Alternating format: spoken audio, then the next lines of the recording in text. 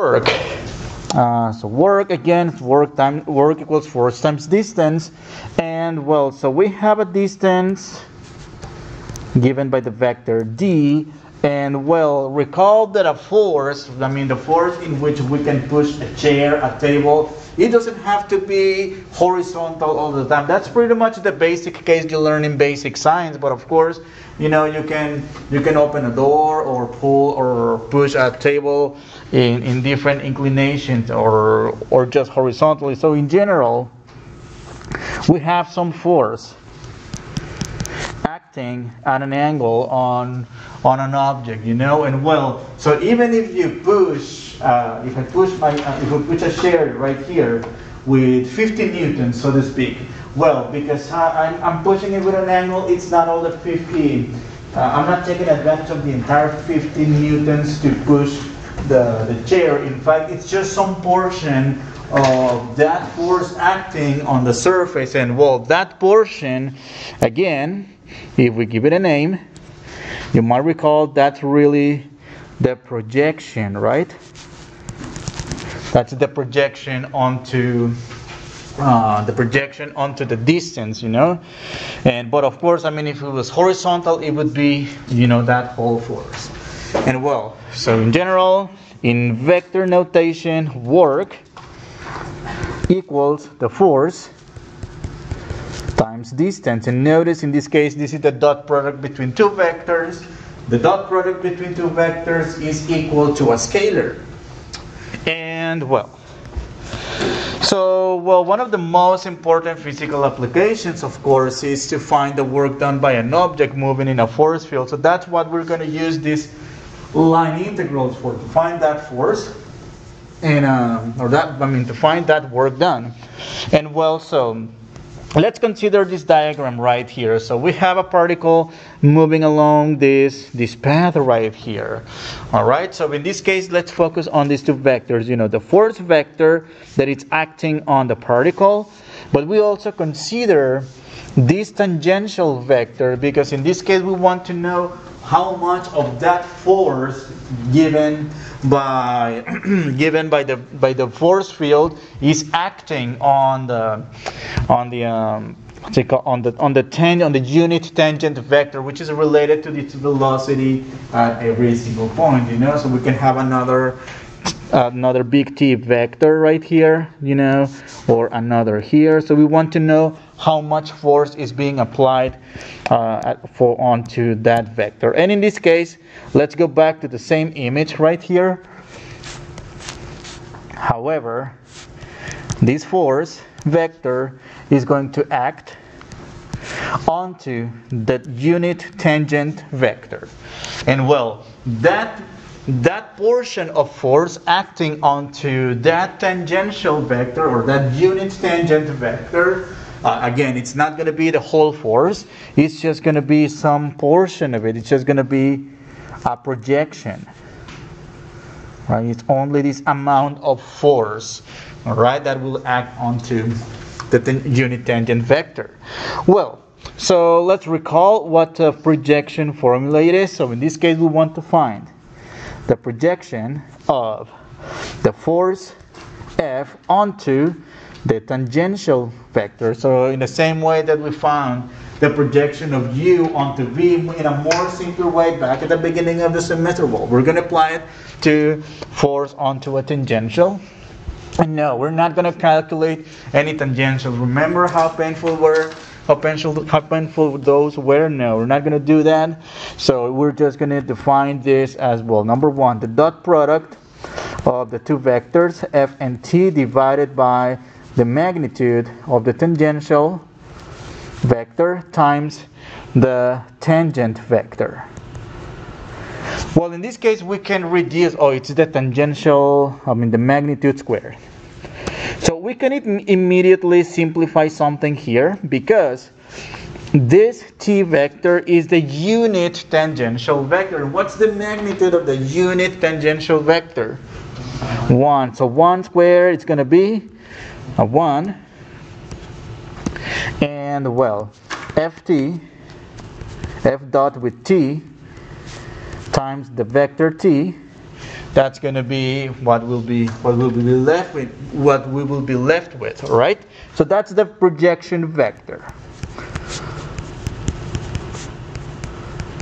All right, but now we don't want to know the vector. We want to know how much is that force, how much force is acting onto that unit tangent vector. So we want to find the magnitude of that vector. Well, so number one, the magnitude of this vector, the magnitude of the projection vector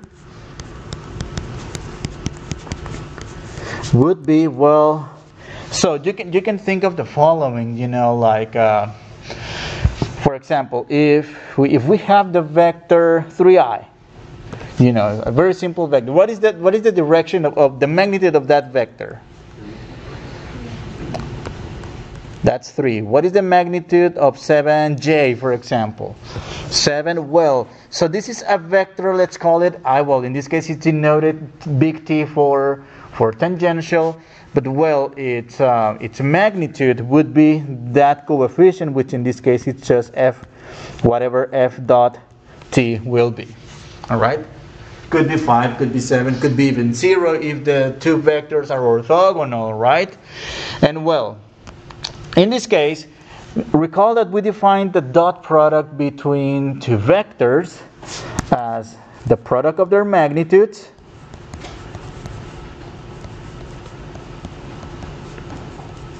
times the cosine of the angle in between.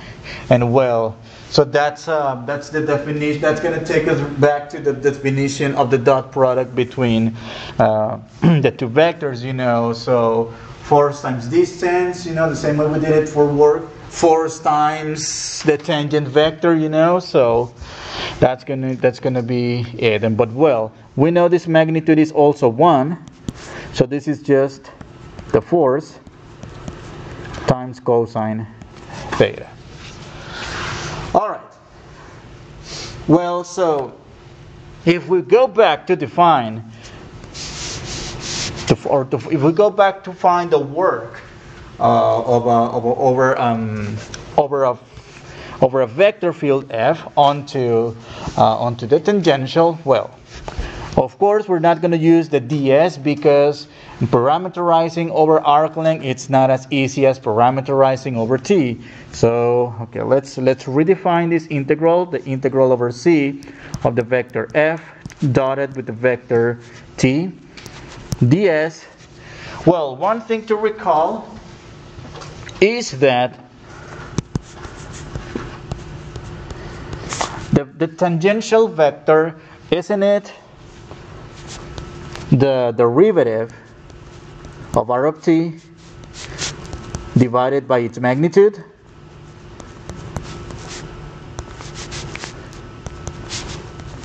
And ds, we redefined ds in the previous part of this section by replacing ds with the magnitude of r prime of t dt. So, okay, let's label this so you can see what I'm talking about. So, yeah, this is the tangential. And all this right here, all this factor is ds, the differential of the differential for arc length in terms of t. Okay. So, well, so that means we can rewrite the integral in the following way. So that's simply the integral over c of f dotted with the derivative of the vector valued function dt. That's it. And that's because, check this out, these two factors cancel out. And well, instead of working with over ds, which is arc length function, we can still keep easily working with the parameter t. All right. And well, that's going to take us to the following definition. Well, so redefining the integral, but in this case over f. Well, that f, let's keep in mind that f is a function of x, y, or z, which at the same time they're all functions of t. So only single variable independent function. And well, times the vector value, the derivative of the vector valued function with respect to t. And we use this definition to find the work done by a force field in moving a particle along the given path. And it could be a circular path, a linear path, well, depending on how do we parameterize it, all right? So let's look at one example. So let's find the work done by the force field F of xy, x squared I minus xyj, which is, well, it's actually given. I'm giving you the picture of the vector field.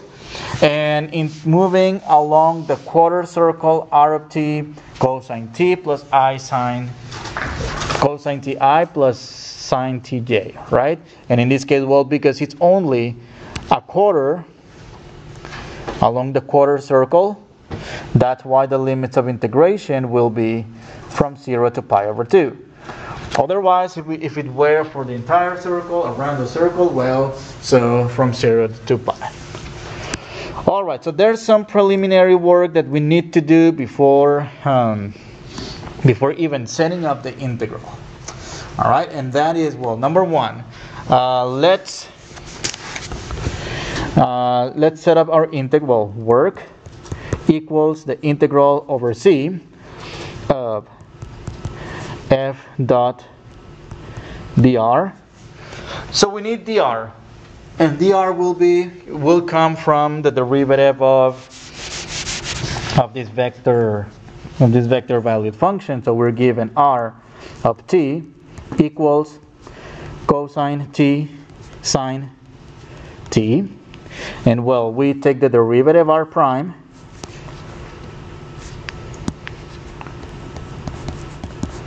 so that's a negative sine t cosine t.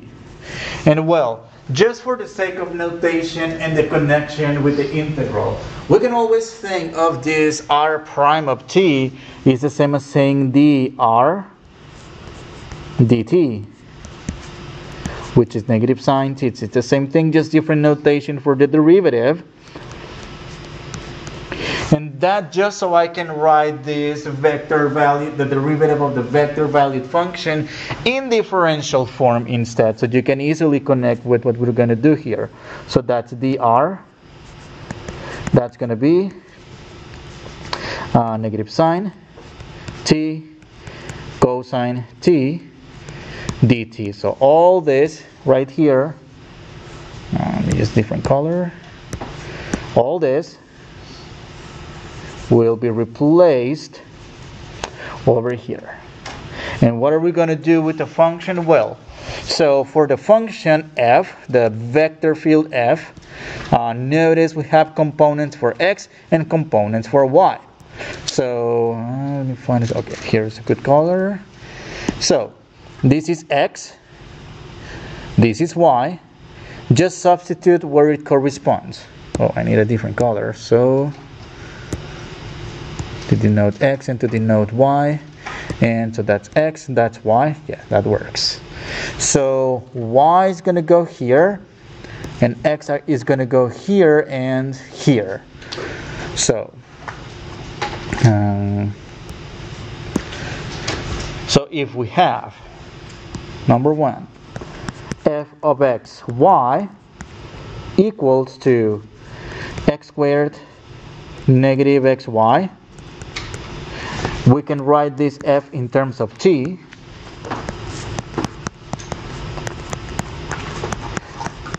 and just substitute where it corresponds. So that's cosine squared t, comma, negative sine t cosine t. Okay? And we're ready to put all the parts together. So all this madness, big F of t, will be here, and we will dot it with this quantity right here. So do I have another cool color? I'm going to do this one.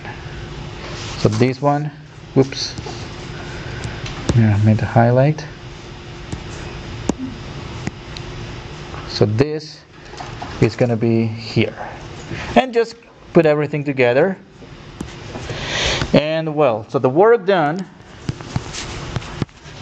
will be the integral from 0 to pi over 2 of f in terms of t, that's cosine squared t, comma, negative sine t cosine t, and dotted with a differential vector for dr, which is negative sine t cosine t dt, and everything is in terms of t. Oh, by the way, it's important to denote the direction of motion of the particle along this quarter circle. So I'm going to put like arrows here to denote that the particle is traveling along this direction, all right, in counterclockwise direction to be more specific. And well, so the rest of the problem, it's distributing, not distributing, rather performing the dot product here. So W equals the integral from 0 to pi over 2.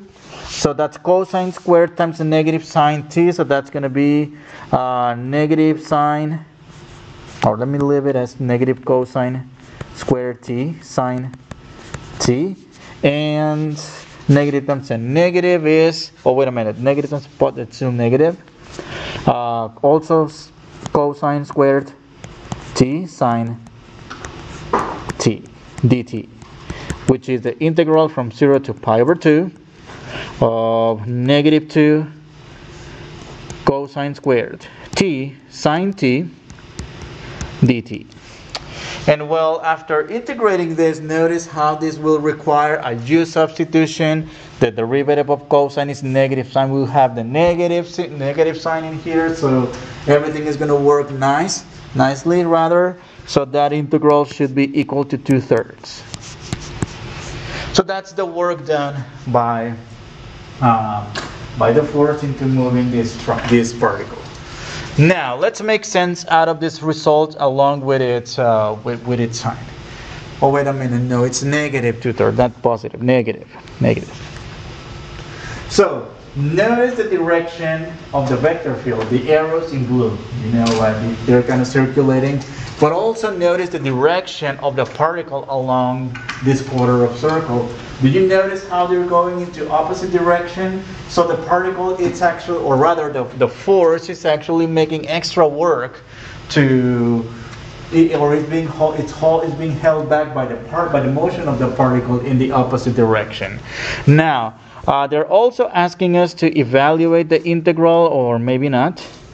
Well, yes, orientation of the curve, see, is important, because what if, in this case, we had the other order. So for the other order in the other direction from pi over 2 to 0, so the integral from pi over 2 to 0 f dr will be positive 2/3 if we were going in the opposite direction, because actually basically the particle is going with the flow. All right, so no need to do any work actually. All right, and we have one more piece of information here. Well, that's actually reworking. Whoops. That's what I'm supposed to be writing here. All right, in the opposite direction. All right, so another example, evaluate the integral f TDS. Well, of course, not arc length, but rather FDR. For the same vector, oh no, it's a different vector valued function. That's f of xy equals xy. I mean xi yj oriented path given by c, where c is the counterclockwise around the triangle with these vertices. So, number one, let's draw the triangle right here. So, let's see what's going on. So we have the vertices of the triangle, 0, 0, 1, 0, and 0, 1. That is, the particle is gonna go like this. Going to do C1, let's call it C1, and let's call this C2 and C3. Okay, and it's going in this direction, by the way. It's important to point the direction in which it's going. So it's going from 0 0 to 1 1 and to 1 0 rather, and then from 1 0 to 0 1 and then back to 0 0. So in this case, to evaluate this integral, that's the integral over c of f dotted with t ds, that's the same as evaluating f dr over c as well.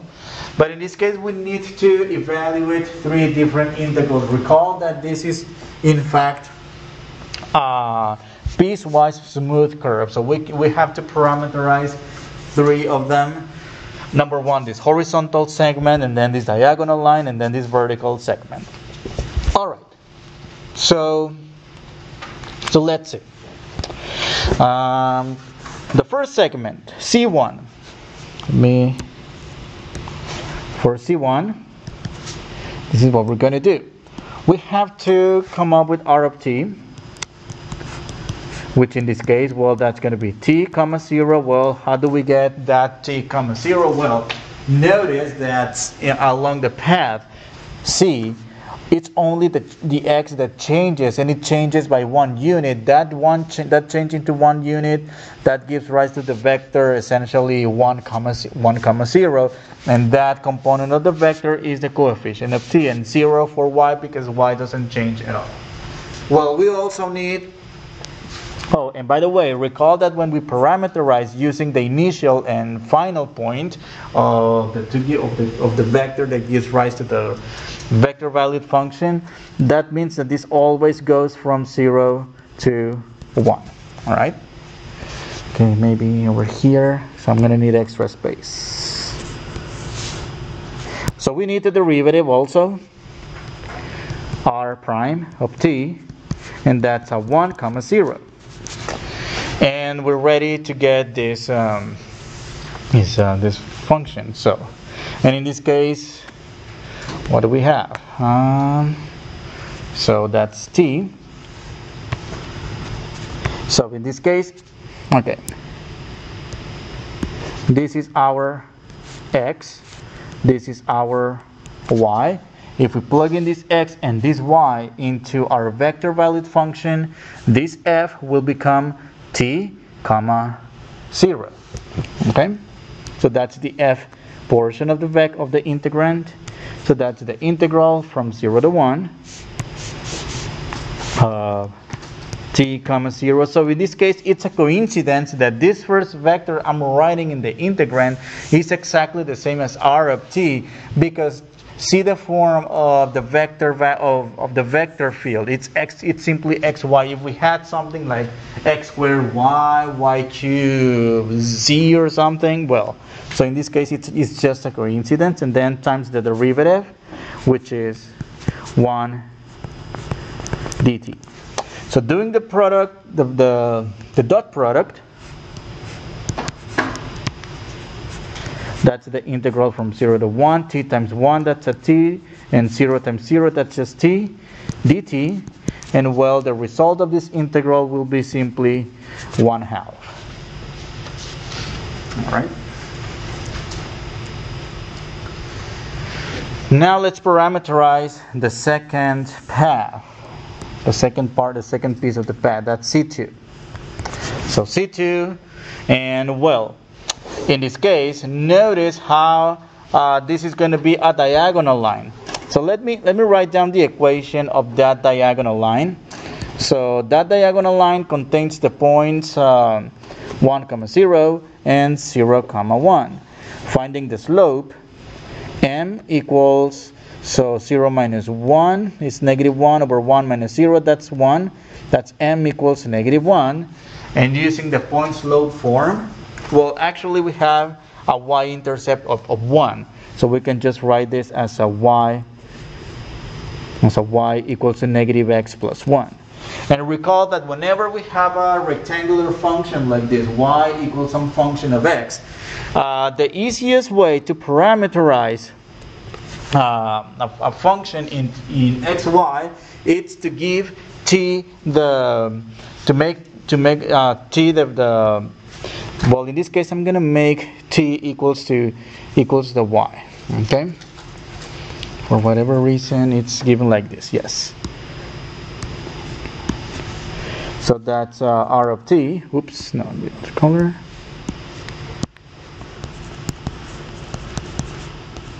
That's going to be negative t plus 1, comma, t.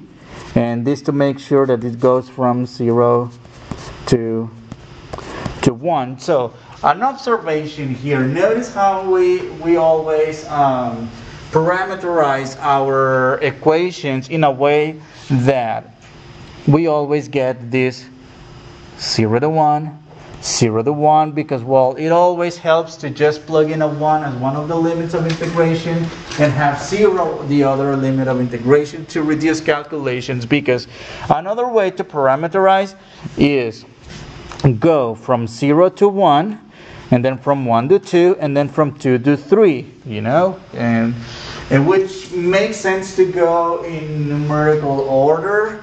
However, it makes our doing it from 0 to 1 for every single integral makes our work a lot easier. So the derivative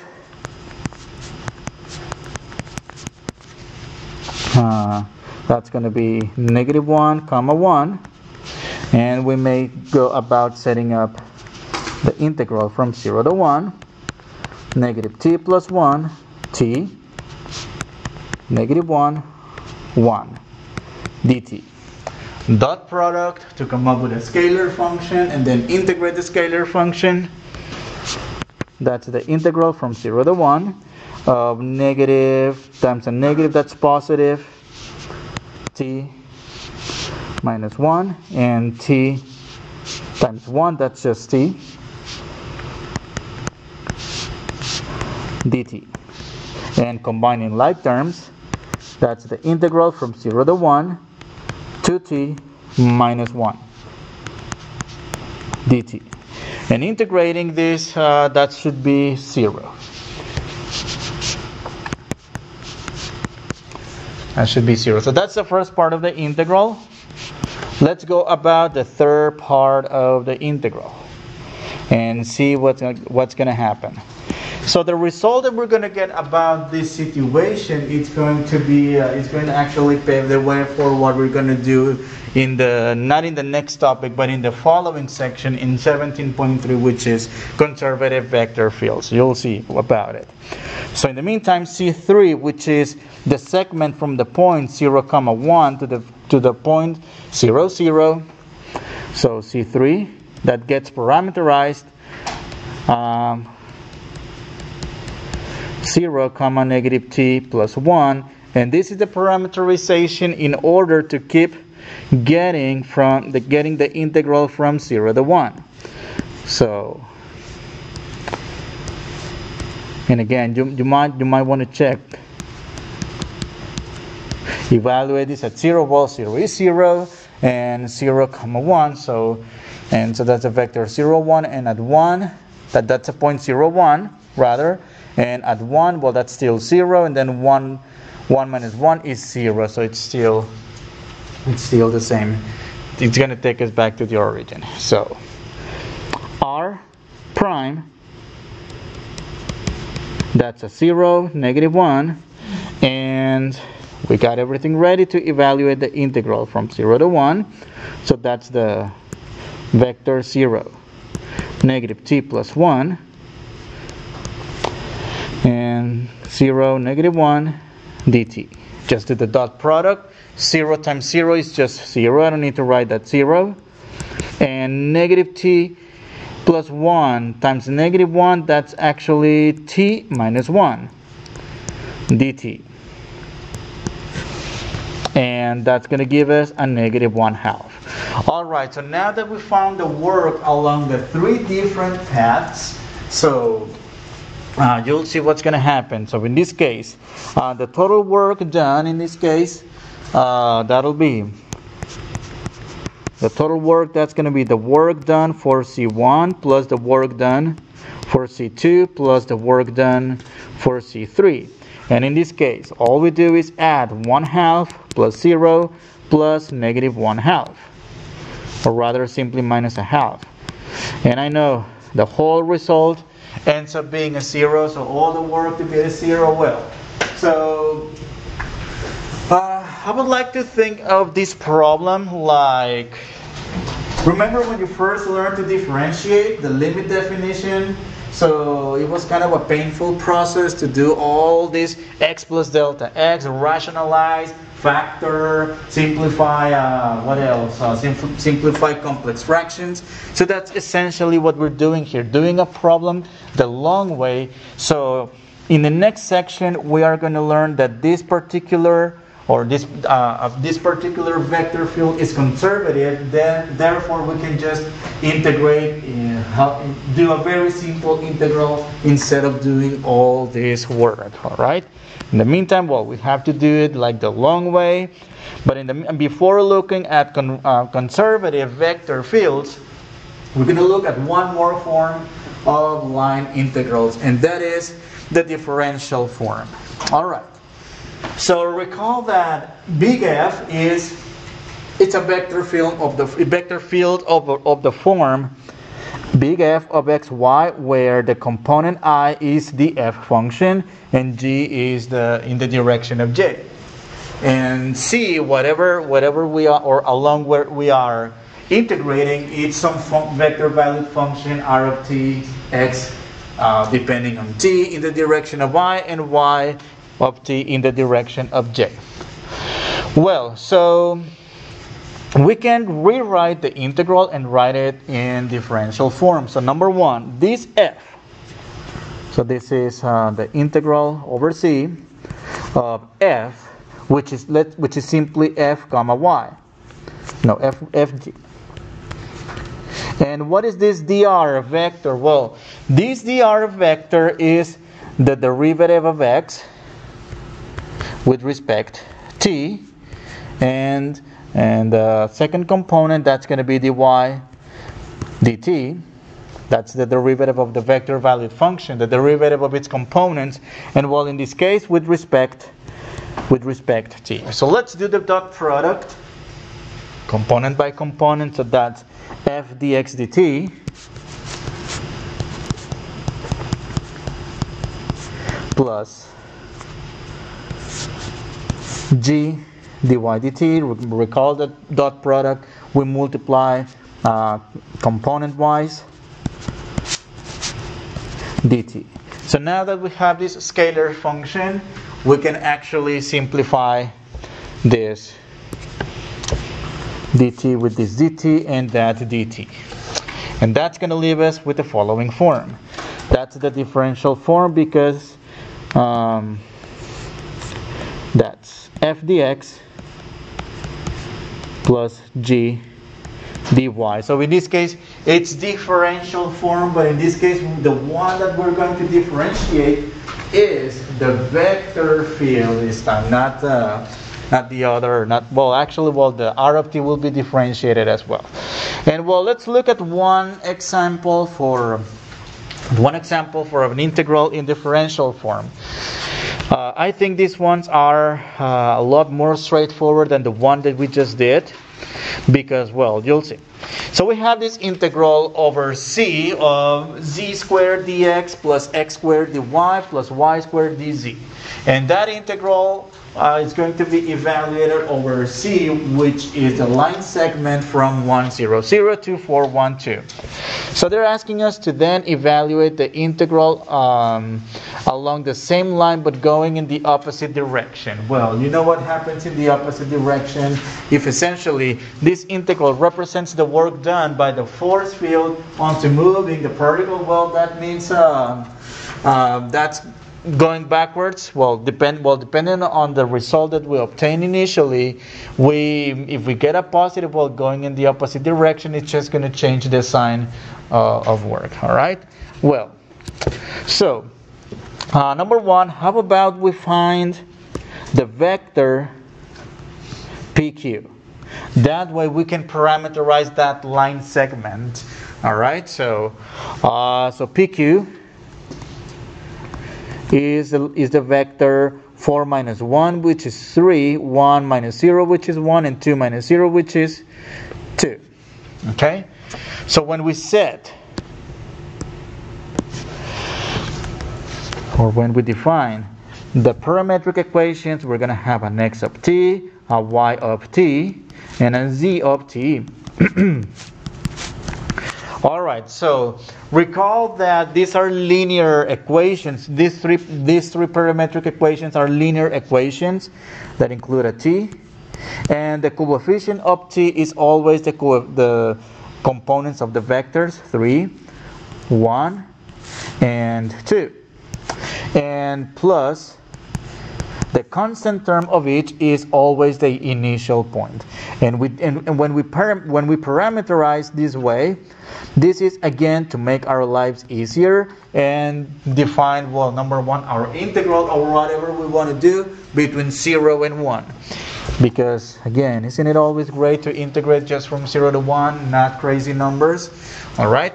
Of course, I mean, if you Google or you find videos on YouTube or other resources on how to parameterize lines or other kinds of functions, there's plenty of ways. There's many ways to parameterize. However, I believe this is the simplest way because that takes us only between 0 and 1. In other kinds of parameterizations, in other methods, you will have to define other intervals of t that could be from 2 to 5 or from 17 to 23. And well, if you apply this to integrating, well, that may not be the most efficient way to work into the situation. So this will be 3t plus 1, t, and 2t.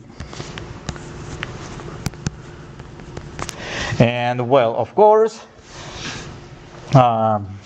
t goes between 0 and 1. Alright? So we may go ahead and, well, not yet. Because if x because we need the differentials, right? We need the differentials. So dx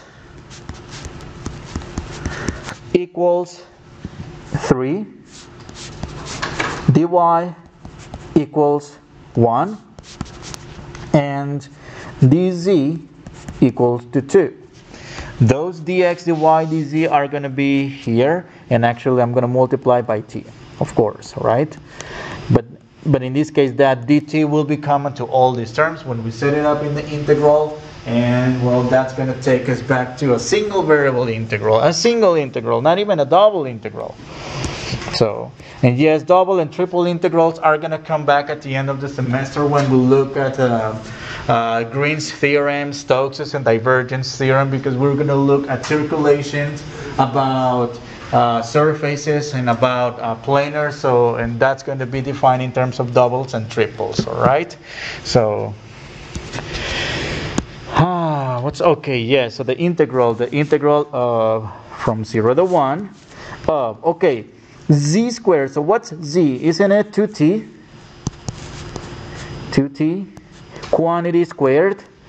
And this should be, there's a little typo here. So this one right here, there should be a plus. Oh my God, no. Let me rewrite it again. So that's the integral of z. That's z squared dx. And then there has to be a plus x squared dy plus y squared dz. Okay? Yeah, it looks like I missed one x here and another plus sign. Okay. So that's times dx. But what's dx? Dx, isn't it 3 plus x squared, the quantity x squared, which is 3t plus 1, and times, in this case, dy. But what did we get for dy? Isn't that just times 1?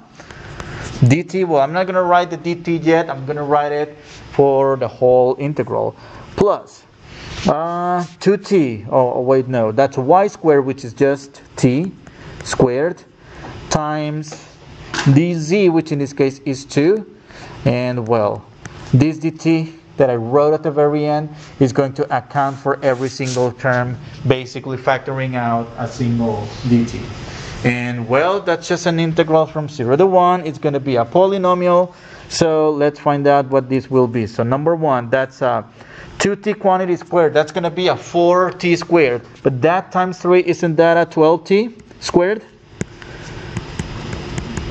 And well, expanding this binomial, that's going to be plus 9t squared plus 6t plus 1. And then plus 2t squared, all differential t, with respect to t rather. Alright, so let's combine terms so we can integrate this function. So that's going to give us a total of 12 plus 9 plus 2 squares. Well, that's 23 t squared, 23t squared plus 6t plus 1 dt. And while integrating all this, well, we should get 23 t cubed over 3 plus 3 t squared plus t from 0 to 1. And after doing the fundamental theorem of calculus, that evaluating over 1 minus evaluating over 0, that should be 35 thirds.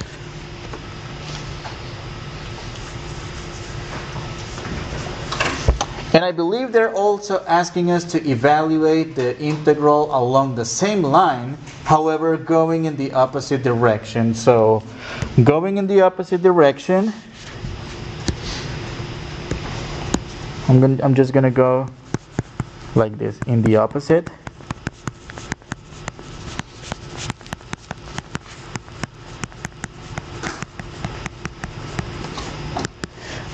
The integral, I'm just going to say the integral over c equals to negative 35 over 3, because again direction matters. So if in this case in the first place we got a positive value, well, the value of the integral in the opposite direction shouldn't be surprising that we would get the value with the opposite sign.